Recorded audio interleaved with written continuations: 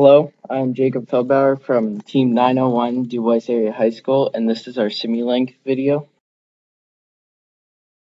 The drive system on this year's robot is a tank-style drive with a precision mode and a direction toggle. The precision mode cuts motor power to allow for increased precision, while the direction toggle allows the driver to determine which end of the robot is considered the front to make certain tasks easier. This subsystem in the center applies the direction toggle in the precision mode to the motor values, simplifying the look of the main code.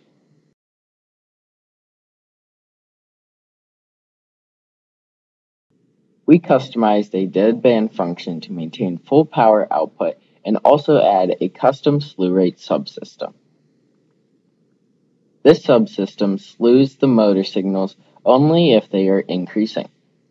If the motor signals are decreasing, unslewed raw values are passed to the motors. To make this system more effective, we changed the sample rates on the inputs and on the outputs. For the scoop and shoot mechanism, we have the slew rate actually built in right to Simulink for it.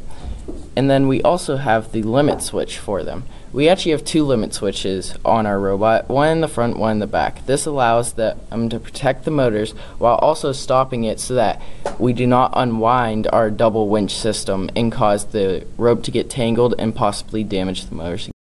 The water valve portion of the program this year consists of a servo that unfolds two rods from the side of the robot. These rods have physical stops to protect the servo from being damaged if the rods contact the corn bin while driving forward. To protect the servos if they collide while in reverse, we employed a programming solution. This custom MATLAB function in the driving section monitors the direction toggle and joystick inputs.